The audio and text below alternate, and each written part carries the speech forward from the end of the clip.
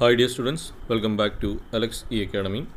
Your lecture CET 309 Construction Technology and Management 4th module 8th lecture ആണ് നമ്മൾ discuss ചെയ്യുന്നത്. അപ്പോൾ ഈ വീഡിയോയിൽ നമ്മൾ ടൈപ്പ് ഓഫ് കോൺട്രാക്ട്സ് ആണ് ഡിസ്കസ് ചെയ്യുന്നത്. അതിൽ തന്നെ ലംസം കോൺട്രാക്റ്റും യൂണിറ്റ് റേറ്റ് കോൺട്രാക്റ്റും ആണ് ഡീറ്റെയിൽഡ് ആയിട്ട് ഡിസ്കസ് ചെയ്യുന്നത്. അപ്പോൾ സോഫാർ നമ്മൾ മൊഡ്യൂൾ 3ൽ ഈ രണ്ട് മെയിൻ ടോപ്പിക്സ് കവർ ചെയ്തിട്ടുണ്ട്. അപ്പോൾ കോൺട്രാക്ട്സ് എന്താണെന്ന് നമ്മൾ കഴിഞ്ഞ വീഡിയോയിൽ ജസ്റ്റ് ഒന്ന് പറഞ്ഞ് സ്റ്റാർട്ട് ചെയ്തായിരുന്നു. ഇനി അതിൻ്റെ ഇമ്പോർട്ടൻ്റ് ആയിട്ട് വരുന്ന ടൈപ്സ് ഓഫ് കോൺട്രാക്റ്റ് ആണ് നമുക്ക് ഡിസ്കസ് ചെയ്യേണ്ടത്. അപ്പോൾ ഇത്രയും ടൈപ്പ് ഓഫ് കോൺട്രാക്റ്റ് ആണ് നമുക്ക് സിലബസ് പ്രകാരം പഠിക്കാനായിട്ടുള്ളത്. അപ്പോൾ അതിൽ ഈ ഒരു വീഡിയോയിൽ നമ്മൾ ഐറ്റം റേറ്റ് കോൺട്രാക്റ്റും ലംസം കോൺട്രാക്റ്റും ആണ് ഡിസ്കസ് ചെയ്യുന്നത്. ഓക്കെ, അപ്പോൾ ഇത് എസ് എയിൽ ചോദിക്കാൻ ചാൻസ് ഉള്ള ഒരു ക്വസ്റ്റ്യനാണ്. ബി പാർട്ടിൽ എസ് എ ആയിട്ട് ചോദിക്കാൻ ചാൻസ് ഉള്ള ഒരു ക്വസ്റ്റ്യനാണ്. ടൈപ്സ് ഓഫ് കോൺട്രാക്റ്റ് ഒരുപാട് ടൈപ്പ് ഉണ്ട്. Lump-sum contract, item rate contract or unit price contract, percentage rate contract, cost plus percentage rate contract, cost plus fixed fee contract, target contract, negotiated contract, package deal or turnkey contract, design build contract, material supply contract, labor contract. അങ്ങനെ ഒരുപാട് type of contracts നമുക്ക് construction ബേസിസിൽ available ആണ്. അപ്പോൾ അതിൻ്റെ അകത്ത് നമ്മൾ ആദ്യം നോക്കാൻ പോകുന്നത് ലംസം കോൺട്രാക്റ്റ് ആണ്. A contractor is required to coat A fixed some four execution of work oh completing in all respect in the stipulated time according to the drawing specification design supplied etcetera. അപ്പോൾ contractor ഒരു work tender പ്രകാരം ആ work പറഞ്ഞ ഡ്രോയിങ്ങും ഡിസൈനും സ്പെസിഫിക്കേഷനും പ്രകാരം പറഞ്ഞ സമയത്ത് ചെയ്ത് തീർക്കാനായിട്ട് ഒരു ഫിക്സഡ് എമൗണ്ട് ആണ് കോട്ട് ചെയ്യുന്നത്. അപ്പോൾ അതിനെയാണ് ലംസം എന്ന് പറയുന്നത്. ഒരു എമൗണ്ട് ആണ് കോട്ട് ചെയ്യുന്നത്, ഒരു ഫൈനൽ എമൗണ്ട് ആണ് അതിൻ്റെ അകത്തേക്ക് കോട്ട് ചെയ്യുന്നത്. For lump-sum contract to be successful, the quantities of items involved can be calculated at tendering stage. Nature of work must be reasonably measurable. Contractor must be given all facilities required. അപ്പോൾ ഒരു lump sum contract successful ആയിട്ട് complete ചെയ്യണമെന്നുണ്ടെങ്കിൽ tendering സ്റ്റേജിൽ തന്നെ ഓരോ ഐറ്റത്തിൻ്റെയും, item means ഒരു work എടുത്തു കഴിഞ്ഞാൽ ഒരുപാട് ഐറ്റം ഓഫ് വർക്ക് ഉണ്ടാകും. കോൺക്രീറ്റിങ്, ഫ്ലോറിങ്, പെയിൻറ്റിങ്, അങ്ങനെ ഓരോ ഐറ്റമും ഡീറ്റെയിൽഡ് ആയിട്ട് ടെൻഡർ സ്റ്റേജിൽ തന്നെ കാൽക്കുലേറ്റ് ചെയ്തിട്ടുണ്ടാകും. ഇനി ആ ചെയ്യാൻ പോകുന്ന വർക്കിൻ്റെ നേച്ചർ എന്താണെന്ന് നമുക്ക് ഈസിലി മെഷറബിൾ ആയിരിക്കണം. അതുപോലെ കോൺട്രാക്ടറിന് ആവശ്യമായിട്ടുള്ള ഫെസിലിറ്റി, ലേബറോ അല്ലെങ്കിൽ എക്യുപ്മെൻറ്റോ മെറ്റീരിയലിൻ്റെയോ അങ്ങനെ ആവശ്യമായിട്ടുള്ള എല്ലാ ഫെസിലിറ്റീസും provide ചെയ്തിട്ടുണ്ടാവണം. The contractor arrives on this figure on the basis of his own analysis of rates and estimated quantities. The lump sum amount refers to the total sum of money for which the contractor agrees to build the required facility, accepting all the responsibilities for the factors relating to the supply of raw materials, uncertainty related to construction hazards and other difficulties. അപ്പോൾ ഈ ഒരു contract, lump sum കോൺട്രാക്റ്റിൻ്റെ പ്രത്യേകത എന്ന് വെച്ച് കഴിഞ്ഞാൽ contractor ഒരു fixed ഫിഗറിലെത്തും. For example, ഇപ്പോൾ ഒരു കൺസ്ട്രക്ഷൻ പ്രോജക്റ്റ് ഫ്രണ്ടിലുണ്ട്, ടെൻഡറൊക്കെ വായിച്ച് നോക്കി ഡീറ്റെയിൽസ് ഒക്കെ വായിച്ചിട്ട് നമ്മൾ പറയും 10 crore, അതാണ് കോൺട്രാക്ടർ പറയുന്ന എമൗണ്ട്. ഒരു ഫിക്സഡ് എമൗണ്ടിലാണ് ആ ഒരു പർട്ടിക്കുലർ വർക്ക് ചെയ്തു തരാമെന്ന് പറയുന്നത്. അപ്പോൾ ഇങ്ങനെ ഒരു ഫിഗറിലേക്ക് എത്തണമെന്നുണ്ടെങ്കിൽ കോൺട്രാക്ടറിൻ്റെ സ്വന്തമായിട്ടുള്ള ഒരു അനാലിസിസ് വേണം. ആ വർക്കിൻ്റെ ഡീറ്റെയിൽഡ് എസ്റ്റിമേറ്റ് എടുത്ത് ഓരോ വർക്കിനും എത്രയൊക്കെ എമൗണ്ട് ആകും റേറ്റ് അനാലിസിസ് ചെയ്ത് ഓരോ ക്വാണ്ടിറ്റീസൊക്കെ എസ്റ്റിമേറ്റ് ചെയ്തിട്ട് വേണം ഈ ഫിഗറിലേക്ക് എത്താൻ. കാരണം അല്ലെങ്കിൽ ഒരു ഫിഗർ പറഞ്ഞാൽ ആ ഫിഗറിൻ്റെ അകത്ത് തന്നെ പണി തീർത്ത് കൊടുക്കണം. അപ്പോൾ വർക്ക് ചെയ്തിട്ട് ആ എമൗണ്ട് എക്സീഡ് ആയി കഴിഞ്ഞാൽ അത് കോൺട്രാക്ടറിൻ്റെ ലോസ് ആയിട്ടേ പോകുള്ളൂ. ക്ലയൻറ്റ് ഈ കോൺട്രാക്റ്റിൽ പറയുന്ന ആ ഒരു ഫിക്സഡ് എമൗണ്ട് മാത്രമേ വെരിഫൈ ചെയ്തിട്ട് പേ ചെയ്യത്തുള്ളൂ. Okay, this lump sum amount refers to the total sum of money for which the contractor agrees to build the required facility, accepting all the responsibilities for the factors relating supply of raw material. അതായത് ഈ ഒരു lump sum എമൗണ്ടിലാണ് contractor ആ ഒരു full work ചെയ്ത് തീർക്കാം എന്നുള്ള agreement എഴുതുന്നത്. അപ്പോൾ അതിൻ്റെ അകത്ത് സപ്ലൈ ഓഫ് റോ മെറ്റീരിയൽസും പിന്നെ ഈ കൺസ്ട്രക്ഷനിൽ ഉണ്ടാകുന്ന എല്ലാവിധ ഹസാർഡ്സും മറ്റ് ഡിഫിക്കൽട്ടീസും ഒക്കെ ഇതിൻ്റെ അകത്ത് ഇൻക്ലൂഡഡ് ആയിരിക്കണം. അങ്ങനെ കൺസിഡർ ചെയ്തിട്ട് വേണം ആ ഒരു എമൗണ്ട് കോൺട്രാക്ടർ കോട്ട് ചെയ്യാൻ. From the point of view of client, this form of contract has A big advantage. He knows the exact amount of fund required for the completion of structure. അപ്പോൾ ഇങ്ങനെ ഒരു lump sum contract എടുക്കുമ്പോൾ client അല്ലെങ്കിൽ ഓണറിനെ സംബന്ധിച്ചിടത്തോളം ഉള്ളൊരു വലിയ advantage എന്ന് വെച്ചാൽ വർക്ക് തുടങ്ങുന്നതിന് മുമ്പേ കറക്റ്റ് എമൗണ്ട് എത്രയാണ് കോൺട്രാക്ടറിന് കൊടുക്കേണ്ടത് എന്നുള്ളത് അഡ്വാൻസ് ആയിട്ട് അറിയാം. അപ്പോൾ ക്ലയൻറ്റിൻ്റെ രീതിയിൽ ആ ഫണ്ട് അറേഞ്ച് ചെയ്യാനായിട്ടുള്ള ടൈം ഒരുപാട് കിട്ടും. അപ്പോൾ നമുക്കിനി ഈ ഒരു ലംസം കോൺട്രാക്റ്റിൻ്റെ അഡ്വാൻറ്റേജ് നോക്കാം. The cost of work becomes non beforehand and as such owner gets sufficient time to arrange the required finance. നമ്മൾ നേരത്തെ പറഞ്ഞ പോലെ വർക്ക് തുടങ്ങുന്നതിന് മുമ്പ് തന്നെ ഫൈനൽ എമൗണ്ട് എത്രയാണെന്ന് ഓണറിന് അറിയാൻ പറ്റും. അപ്പോൾ വർക്ക് തീരുന്നതിന് മുമ്പായിട്ട് ആ എമൗണ്ട് അറേഞ്ച് ചെയ്യാനായിട്ട് ഓണറിന് കറക്റ്റ് സമയം കിട്ടും. Except in respect of additions and alteration, detailed measurement of work done is not required to record. അപ്പോൾ നമ്മൾ കോൺട്രാക്റ്റിൽ പറഞ്ഞേക്കുന്ന ഡ്രോയിങ്ങും സ്പെസിഫിക്കേഷനും പ്രകാരമാണ് വർക്ക് ചെയ്യുന്നതെങ്കിൽ പിന്നെ ഫർദർ ഡീറ്റെയിൽഡ് മെഷർമെൻറ്റ്സോ ചെക്കിങ്ങോ ഒന്നും ആവശ്യമില്ല. കാരണം അവർ പറഞ്ഞ ഡ്രോയിങ് പ്രകാരം സ്പെസിഫിക്കേഷൻ പ്രകാരം വർക്ക് ചെയ്തിട്ടുണ്ടെങ്കിൽ ആ പറഞ്ഞ എമൗണ്ട് അങ്ങ് കൊടുത്തിരുന്നാൽ മതി. പക്ഷേ ആ വർക്കിൻ്റെ അകത്ത് എന്തെങ്കിലും അഡീഷൻസോ ഓൾട്രേഷൻസോ കോൺട്രാക്ട് ഡോക്യുമെൻറ്റിൽ പറഞ്ഞ ഡിസൈനും ഡ്രോയിങ്ങിൽ പ്രകാരമല്ല എന്തെങ്കിലും അഡീഷൻസോ ഓൾട്രേഷൻസോ ചെയ്തിട്ടുണ്ടെങ്കിൽ അതിന് ചിലപ്പോൾ അഡീഷണൽ പേയ്മെൻറ്റ് വേണ്ടി വരും. ചിലപ്പോൾ ഉള്ള പേയ്മെൻറ്റ് കുറച്ചായിരിക്കും കൊടുക്കേണ്ടത്. അപ്പോൾ അങ്ങനെ ഓൾട്രേഷൻസ് വരുവാണെങ്കിൽ നമ്മൾ സൈറ്റിൽ പോയിട്ട് വീണ്ടും മെഷർ ചെയ്തിട്ട് ആ എക്സ്ട്രാ വർക്കിന് ആവശ്യമായിട്ടുള്ള കാശ് എക്സ്ട്രാ പേ ചെയ്യേണ്ടി വരും. Since the total cost of the work and work to be done R non beforehand, better planning and management for the execution of work is possible. നേരത്തെ തന്നെ നമ്മൾ എത്ര രൂപയ്ക്കാണ് ഈ വർക്ക് ചെയ്യുന്നതെന്നുള്ളത് കോൺട്രാക്ടറിനെ സംബന്ധിച്ചിടത്തോളം അറിയാം.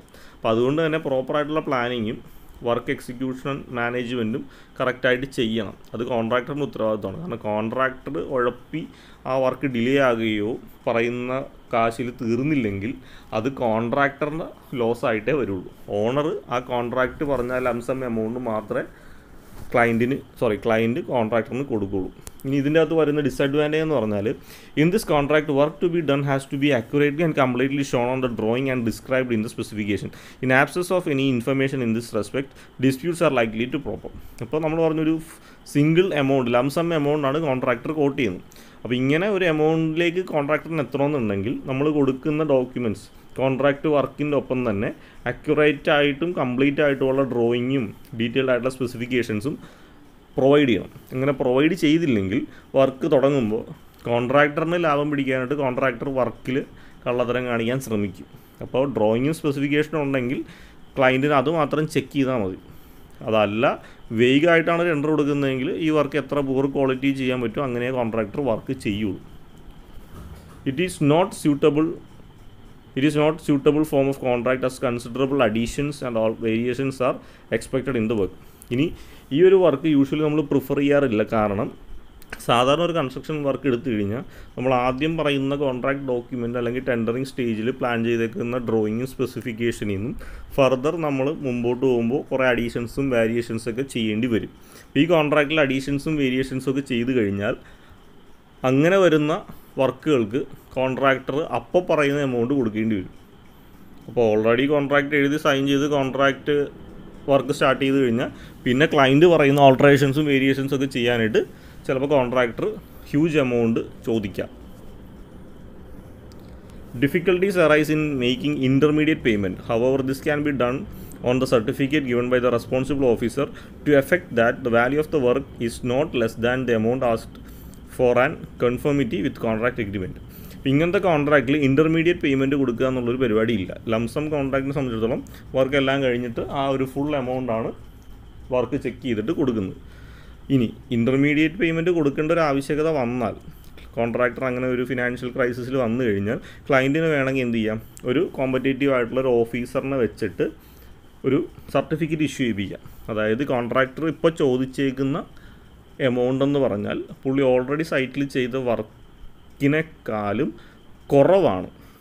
ഓക്കെ, അപ്പോൾ ചെയ്തേക്കുന്ന വർക്കിനേക്കാളും കുറഞ്ഞ ഒരു എമൗണ്ടാണ് ചോദിച്ചത് എന്നുള്ള രീതിയിൽ ഒരു സർട്ടിഫിക്കറ്റ്, ഒരു ഡോക്യുമെൻറ്റേഷൻ ഒരു റെസ്പോൺസിബിൾ ഓഫീസറിൻ്റെ കയ്യിൽ നിന്ന് എഴുതി വാങ്ങിച്ചിട്ട് ചെക്ക് ചെയ്തിട്ട് വേണമെങ്കിൽ ക്ലയൻറ്റിന് കുറച്ച് എമൗണ്ട് റിലീസ് ചെയ്യാം. പക്ഷേ അങ്ങനെ ഇൻ്റർമീഡിയറ്റ് പേയ്മെൻറ്റ് കൊടുക്കണം എന്നില്ല ഈ ഒരു കോൺട്രാക്റ്റിനെ സംബന്ധിച്ചിടത്തോളം. രണ്ടാമത്തെ type of കോൺട്രാക്റ്റാണ് item rate contract. ഈ പേരിൽ നിന്ന് തന്നെ മനസ്സിലാവും ഐറ്റം റേറ്റാണ് കോട്ട് ചെയ്യുന്നത്. അതായത് ആ വർക്കിൻ്റെ മൊത്തത്തിലുള്ള എമൗണ്ട് അല്ല കോട്ട് ചെയ്യുന്നത്, ഒരു സിംഗിൾ എമൗണ്ട് അല്ല കോട്ട് ചെയ്യുന്നത്.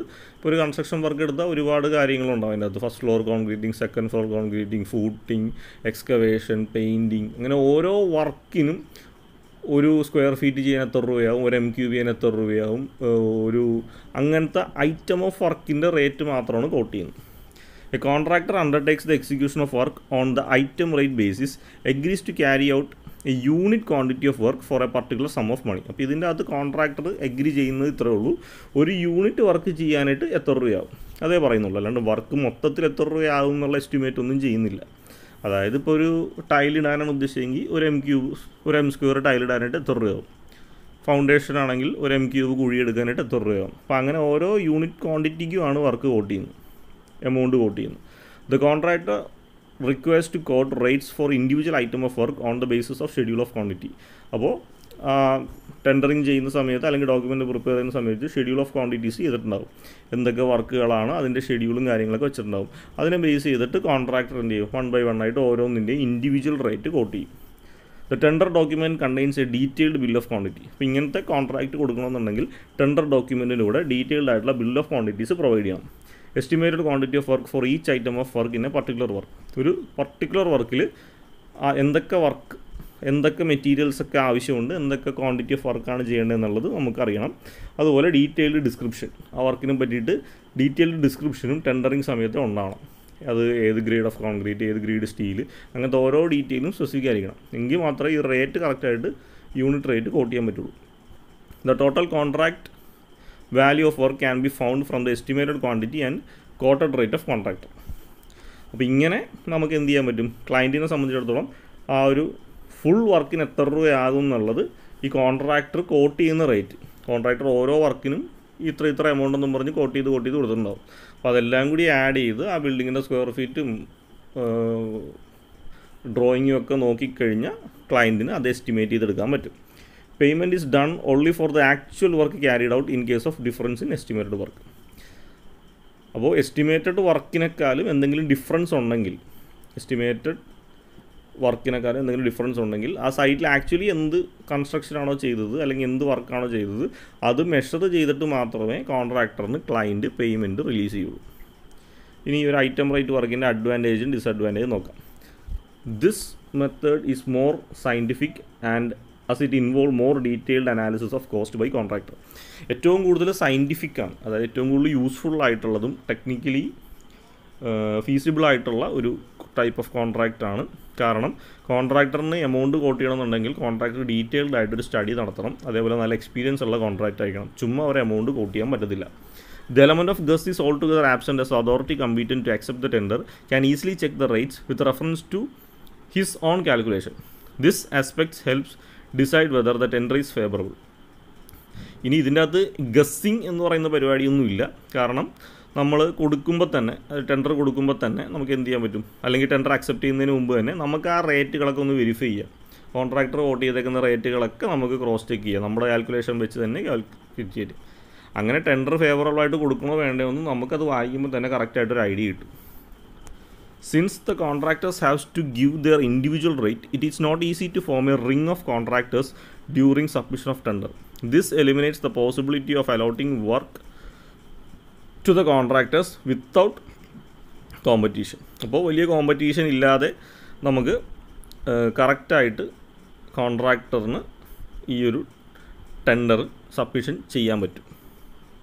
The contractors work out the rates of all items so as to put it on tender. This helps to avoid unworkable rated tender being accepted. അപ്പോൾ ഈ ഒരു ടെൻഡറിൻ്റെ അകത്ത് വരുന്ന പ്രത്യേകത എന്ന് വെച്ച് കഴിഞ്ഞാൽ കോൺട്രാക്ടർ ഓരോ ഐറ്റം ഓഫ് വർക്കിനും കറക്റ്റായിട്ട് റേറ്റ് ടെൻഡറിൽ തന്നെ കോട്ട് ചെയ്യേണ്ടി വരും. അതുകൊണ്ട് തന്നെ തീരെ പ്ലാൻ ചെയ്യാതെയും വർക്ക് ചെയ്യാതെയും വന്നേക്കുന്ന ഒരു കോൺട്രാക്ടറിൻ്റെ ഒന്നും ടെൻഡർ അക്സെപ്റ്റ് ചെയ്യാനേ പോകുന്നില്ല. ഇതിൻ്റെ ഡിസഡ്വാൻറ്റേജ് എന്ന് പറഞ്ഞാൽ as the quantity may be increase or decrease, a contract of this nature requires careful consideration on the part of engineer. ഈ ഒരു കോൺട്രാക്ടറിൻ്റെ പ്രത്യേകത എന്ന് വെച്ച് കഴിഞ്ഞാൽ എത്ര രൂപയാണ് ഫൈനൽ എമൗണ്ട് എന്ന് നമ്മൾ ഒരിടത്തും കോട്ട് ചെയ്യുന്നില്ല. നമ്മൾ ഓരോ വർക്കിനും ഇത്ര രൂപയാണെന്ന് മാത്രമേ പറയുന്നുള്ളൂ. അങ്ങനെ വരുമ്പോൾ ടോട്ടൽ ക്വാണ്ടിറ്റി ഫൈനലി വർക്ക് തീരുമ്പോൾ ടോട്ടൽ ക്വാണ്ടിറ്റി കൂടുകയോ കുറയുകയോ ഒക്കെ ചെയ്യാം. അപ്പോൾ സൈറ്റിൽ എൻജിനീയർ ആരാണോ അയാൾക്ക് ഇതിൻ്റെ അകത്തൊരു കെയർഫുൾ കൺസിഡറേഷൻ ഉണ്ട്. അയാളുടെ കഴിവ് പോലെ ഇരിക്കും ഈ വർക്കുകൾ മിനിമം ക്വാണ്ടിറ്റിയിൽ ക്വാളിറ്റി വർക്കായിട്ട് തീരുക എന്നുള്ളത്. കോൺട്രാക്ടറെ സംബന്ധിച്ചിടത്തോളം എത്ര കൂടുതൽ ക്വാണ്ടിറ്റി സൈറ്റിൽ ഇൻവെസ്റ്റ് ചെയ്താലും അതിൻ്റെ പേയ്മെൻറ്റ് പുള്ളിക്ക് കിട്ടും. കാരണം പുള്ളി ആ ഒരു യൂണിറ്റ് മെറ്റീരിയലിനാണ് കോട്ട് ചെയ്തേക്കുന്നത്. അപ്പോൾ 10 MQ തീർക്കേണ്ട വർക്ക് 15 MQ തീർത്താലും ക്ലയൻറ്റ് എന്തായാലും അളന്ന് നോക്കിയിട്ട് 15 MQ ഉണ്ടെങ്കിൽ അതിൻ്റെ കാശ് കൊടുക്കേണ്ടി വരും. More than one contractor may involved on the same work, as it is likely that the rates of some items are lower for one contractor, whereas the rates of remaining item may be lower for the other contractor. അപ്പോൾ ഇതിൻ്റെ അകത്തൊരു പ്രത്യേകത, നമുക്ക് ഒരു statement നോക്കിയിട്ട് ഒരു കോൺട്രാക്ടറിനെ fix ചെയ്യാൻ പറ്റത്തില്ല. കാരണം ഒരുപാട് കോൺട്രാക്ടേഴ്സ് ഈ ടെൻഡറിങ്ങിൽ പങ്കെടുക്കും. 10 ഐറ്റം ഓഫ് വർക്ക് ഉണ്ടെന്ന് വിചാരിച്ചു. ആദ്യത്തെ കോൺട്രാക്ടർ ആദ്യത്തെ 3 ഐറ്റത്തിനും ലോവർ എമൗണ്ടാണ് കോട്ട് ചെയ്തത്. പക്ഷേ ബാക്കി എല്ലാ ഐറ്റത്തിനും മറ്റ് കോൺട്രാക്ടേഴ്സിനേക്കാളും വലിയ എമൗണ്ടാണ് കോട്ട് ചെയ്തത്. അപ്പോൾ ഇങ്ങനെ നമുക്കൊരു കമ്പാരിറ്റീവ് സ്റ്റേറ്റ്മെൻറ്റ് എടുക്കാനായിട്ട് ഭയങ്കര പാടാണ്. കാരണം ഒരു എമൗണ്ടോ അല്ല കോട്ട് ചെയ്തേക്കുന്നത്. ഓരോ ഐറ്റം, ഒരുപാട് ഐറ്റം ഓഫ് വർക്ക് ഉണ്ടാവും, അതിന് പല പല റേറ്റായിരിക്കും പല കോൺട്രാക്ടേഴ്സ് ഇട്ടേക്കുന്നത്. അപ്പോൾ ഒരാൾ ചിലതിന് കൂടുതലിടും, ചിലതിന് കുറവിടും, അടുത്ത ആൾ തിരിച്ചു വിടും. അപ്പോൾ അങ്ങനെ നമുക്ക് ഇത് ഐഡൻറ്റിഫൈ ചെയ്യാന്നുള്ളത് പാടാണ്. Comparative statement of item rate is more elaborated and comprehensive and individual സ്ക്രൂട്ടനിങ് is required. ഇപ്പോൾ നേരത്തെ പറഞ്ഞ പോലെ ഐറ്റം റേറ്റ് കോൺട്രാക്റ്റിൽ നിന്ന് നമുക്ക് ഒരാളെ ഐഡൻറ്റിഫൈ ചെയ്ത് അതിനകത്തൊരു കമ്പാരിറ്റീവ് സ്റ്റേറ്റ്മെൻറ്റ് എഴുതുക എന്ന് പറഞ്ഞാൽ ഭയങ്കര ഡിഫിക്കൽട്ടാണ്. ഇത് വളരെ കോംപ്രഹെൻസീവും ഇൻ്റലിജൻറ്റ് സ്ക്രൂട്ടനിങ് ആവശ്യമാണ്. ഓരോന്നും സൂക്ഷ്മമായി നിരീക്ഷിച്ചിട്ട് ഏതാണ് ബെസ്റ്റ് എന്ന് സെലക്ട് ചെയ്യാനായിട്ട് ഒറ്റ നോട്ടത്തിൽ പറ്റത്തില്ല. നമ്മൾ ഡീറ്റെയിൽഡ് ആയിട്ട് എക്സ്പീരിയൻസ്ഡ് ആയിട്ടുള്ള എൻജിനീയർമാരെയൊക്കെ വെച്ചിട്ട് നോക്കിയാൽ നമുക്കിത് ചെയ്തെടുക്കാൻ പറ്റത്തുള്ളൂ. ഇത്രയാണ് നമ്മൾ ഈ ഒരു ലെക്ചറിൽ കവർ ചെയ്യുന്നത്. Thank you.